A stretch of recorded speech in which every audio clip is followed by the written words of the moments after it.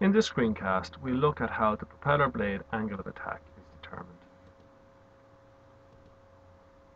So here we have a propeller. It's a three-bladed propeller attached to an aircraft. And around the propeller we have a plane of rotation. So the blades are rotating in this plane. And there's the axis of rotation.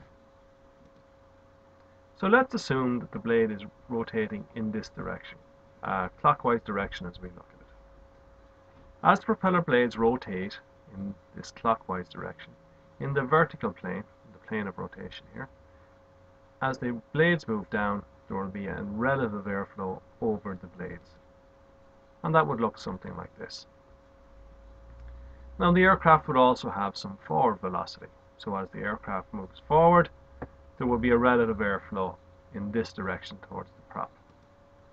And they would look something like that.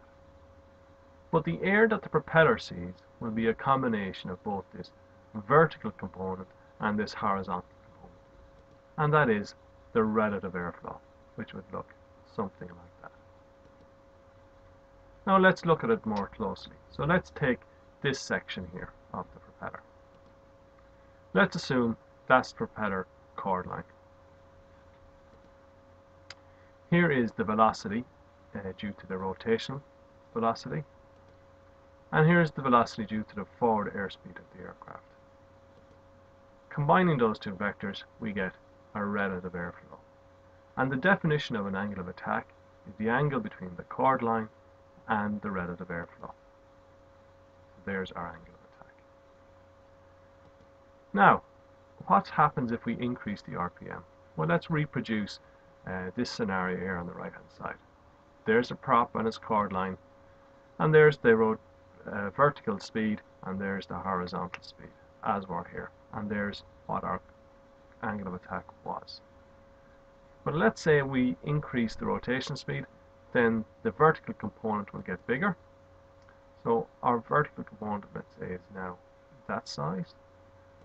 Our airspeed is still here, and our resultant relative airflow is now there. Now if we look at the angle of attack between the chord line and the relative airflow, we can see that the angle of attack was here, has now grown to here. So we can say that if the RPM increases, the vertical speed will increase, and this will cause an increase in the angle of attack. Now let's examine what happens with a change in airspeed.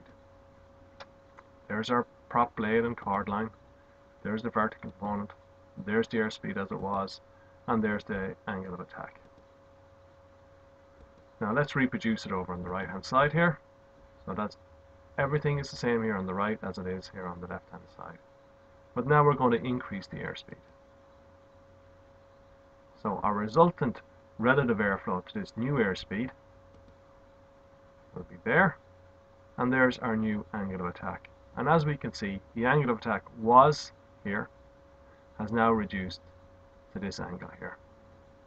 So we can say if the airspeed increases, this will cause a decrease in the angle